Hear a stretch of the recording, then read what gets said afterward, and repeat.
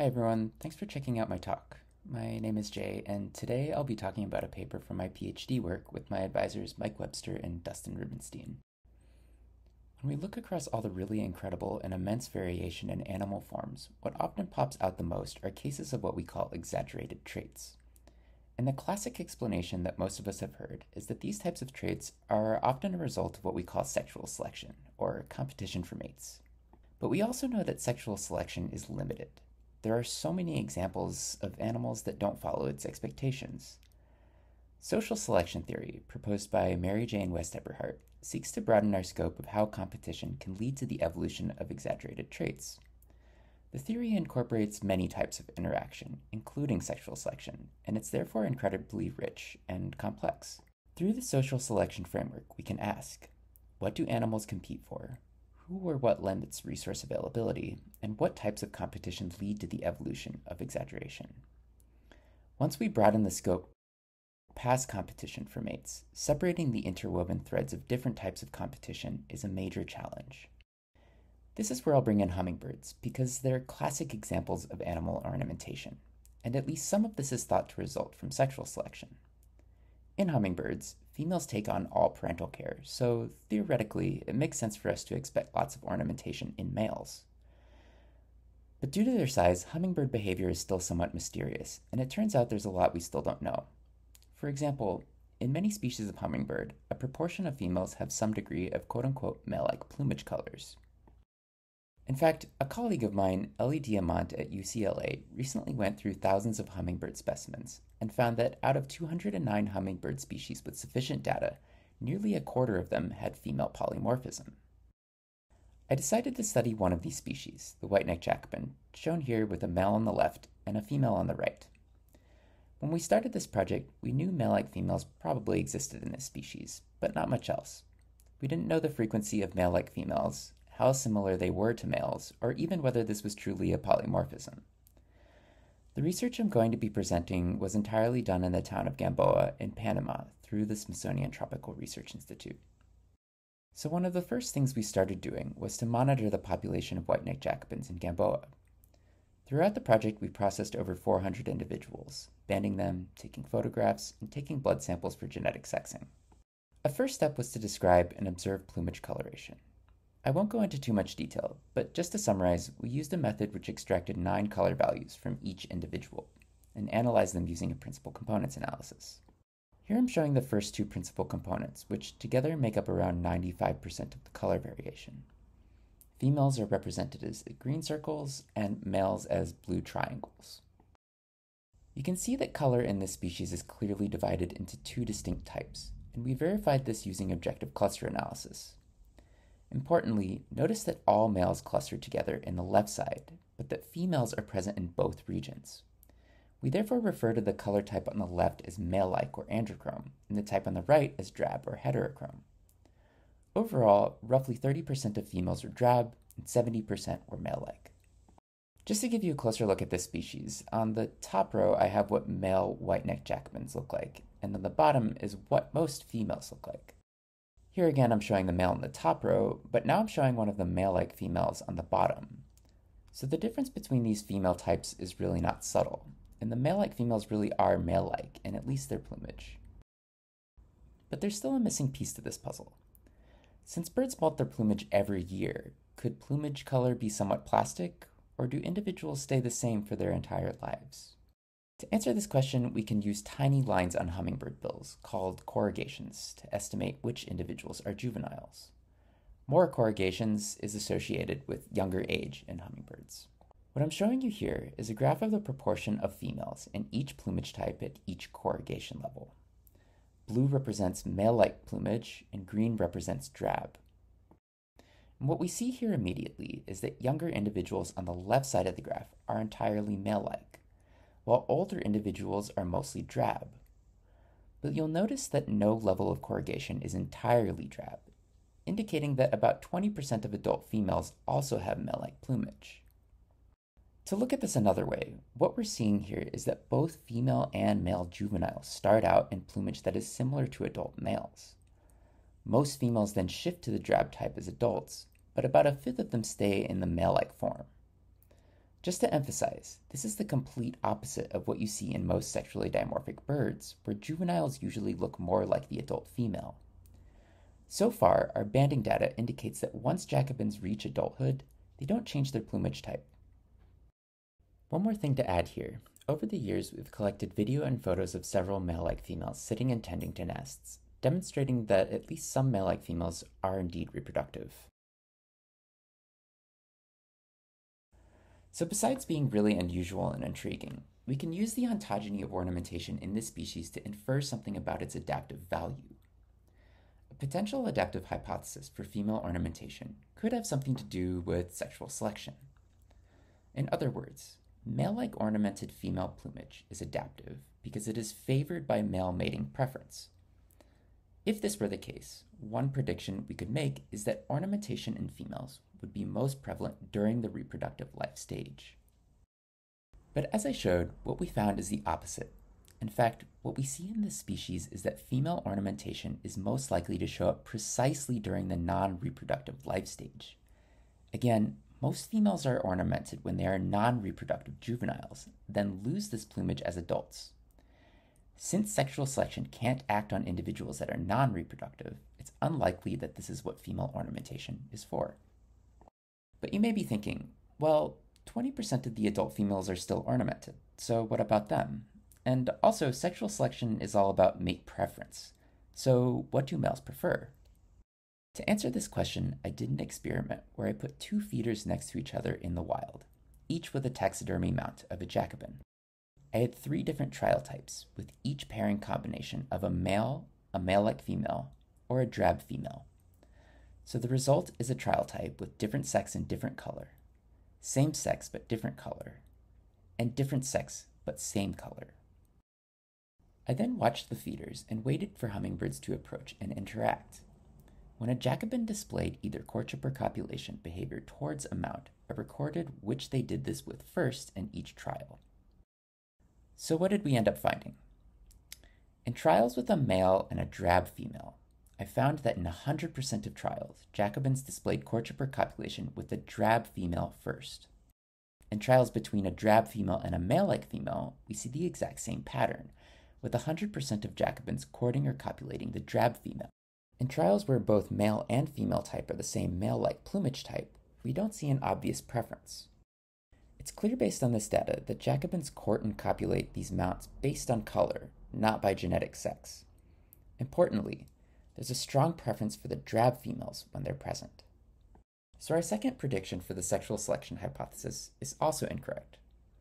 And taken together, the ontogeny of ornamentation in females and the strong sexual preference for drab females both indicate that sexual selection does not benefit the male-like females. So if not sexual selection, then what else? I decided to go back to these questions I asked at the beginning of the presentation. What exactly do female hummingbirds compete for? If you've ever had the opportunity to watch hummingbirds, you know that they can be very aggressive with each other, especially around nectar resources.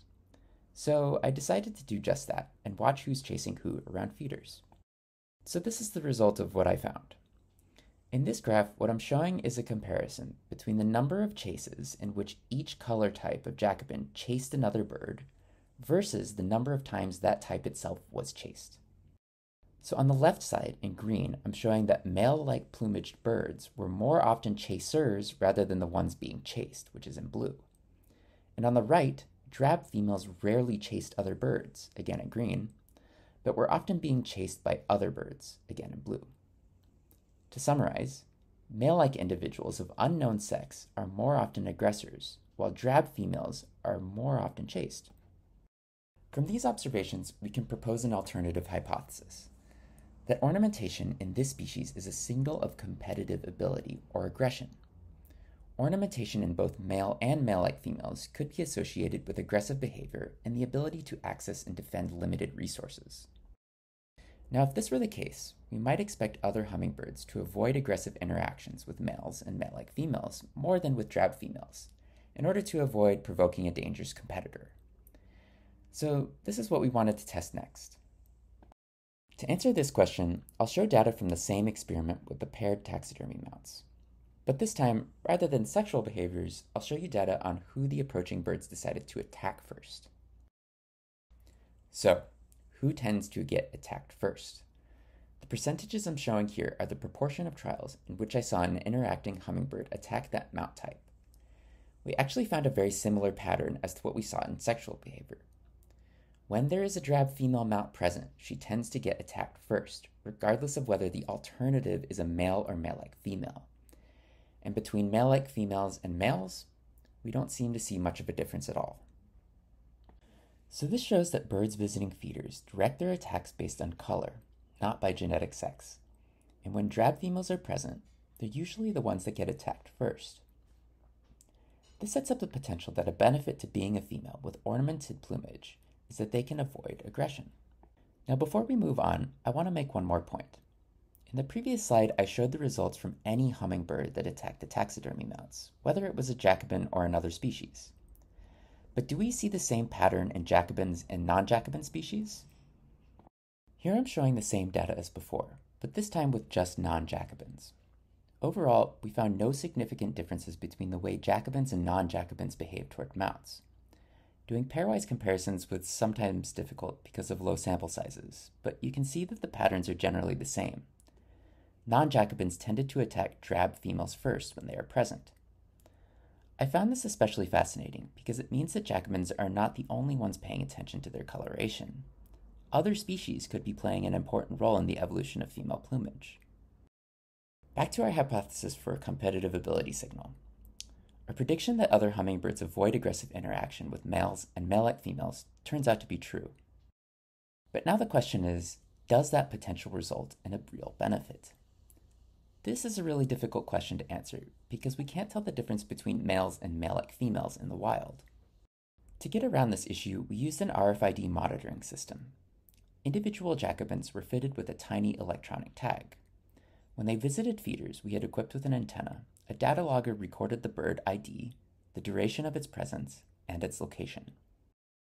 We set up a network of these feeders all over the town of Gamboa, with some of the feeders containing high sugar content and others containing low sugar in order to simulate variation in resource quality.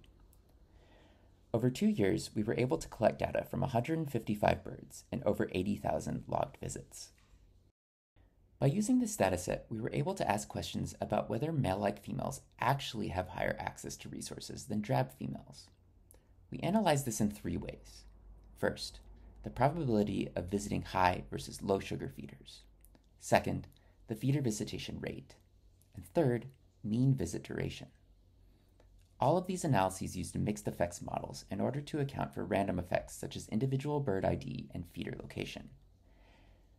Males were included in this analysis, but for time's sake, I'm only presenting the data from females, which included 36 drab heterochrome females, or drab females, and 15 ornamented male-like females. First up, the probability of visiting high versus low sugar feeders. On the left side of the graph, you see the mean and confidence interval for drab females, and on the right side, you can see that male-like females are very similar. In a separate analysis, we did find that feeders were visited more often when they had high sugar levels. But this analysis shows that female types did not differ in their propensity to visit high-quality feeders. What about feeder visitation rate? We found in this analysis that there does seem to be a difference between the female types, with male-like females showing higher visitation rates than drab females. Finally, we also looked at the average duration of each feeder visit. In this analysis, we included feeder sugar level as another explanatory variable, so the graph looks slightly different. On the x-axis, I'm showing high and low sugar feeders, and on the y, I'm showing the visit duration. Male-like females in blue do have overall longer visit durations, but this is most pronounced at the high sugar feeders. Remember that these feeders are preferred by all jacobins, so the male-like females are benefiting the most at feeders with higher competition for access. So going back to our hypothesis that male-like female ornamentation is a signal of competitive ability, it looks like there really is an associated benefit to accessing resources, especially when it comes to the frequency and duration of feeder visits. Now you may be asking yourself, are male-like females really just as aggressive as their male counterparts? In other words, is this an honest signal of competitive ability? That's an excellent question that can't be answered by the data I've presented in this paper, But rest assured, we've looked into this in other studies. Just as a teaser, we don't think it's honest. So just to recap some of the main findings. First, we confirmed that white-necked jacobin females come in two types, male-like and drab. Second, juveniles of both sexes look like the adult males, which again is opposite of what you find in most sexually dimorphic birds. Most, but not all females then molt into drab plumage as adults. Finally, male-like plumage in females is most likely not used to attract mates. Instead, it's probably used in competition to gain access to food resources. We've also considered other hypotheses that I haven't been able to talk about today, but I'm happy to answer any questions afterward or in the Q&A. But what I'm most excited about is what we haven't been able to answer yet. There are so many more questions, but here are just a few I'm especially intrigued by. First, why does the polymorphism persist? So far, I've shown very few disadvantages to being male-like, so why is this plumage type still the minority in females? Second, what is the role of heterospecific behavior in the evolution of female plumage? When multiple species share an overlapping resource like nectar, we can't simply draw an arbitrary line at the species level if we want to think about resource competition. This is especially important in species-rich regions like the tropics, where niche space between species can overlap. Lastly, what is the mechanism, genetic or otherwise, that express ornamentation? Can variation in females give hints of how variation between sexes evolve with a shared genome? I think all of these questions are important, not just for understanding polymorphism, but also for the evolution of sexual dimorphism and signal evolution in general. I think hummingbirds have a lot to offer here. They compete intensely for multiple types of resources, not just for mates. As I've shown here, the result can be uniquely intriguing phenotypic evolution. With that, I'll finish up. I have lots of people to thank, but especially my former field assistants, funding, and lots of technical support. If you're at all interested, the study is in press in Current Biology, so keep an eye out if you'd like to read it in full. Thanks everyone again for stopping by.